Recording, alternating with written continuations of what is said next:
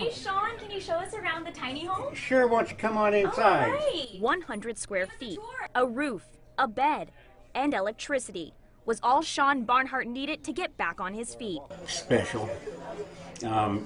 Special, yeah. Set apart.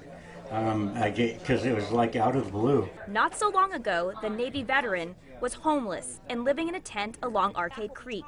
His life now transformed thanks to Kavanaugh, a local nonprofit that partners with local high schools to build tiny houses for homeless veterans. He lived in his tiny home for 9 months, each day focusing on getting his life back together. It made it to where you could live. You know, you weren't wondering if someone was taking your stuff or not, or coming back and having it be gone. Sean's home was Kavanaugh's first.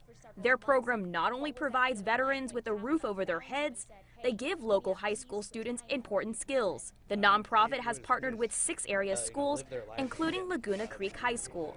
Kavanaugh provided the materials to build this house, and 20 students built it. Emron Toki, a Laguna Creek graduate, says it was an experience he'll never forget. I don't think I would have ever been able to learn these on my own, especially because we had a lot of help from our mentors. As for Sean, now he's living in a bigger house, and he even owns his own subcontracting business.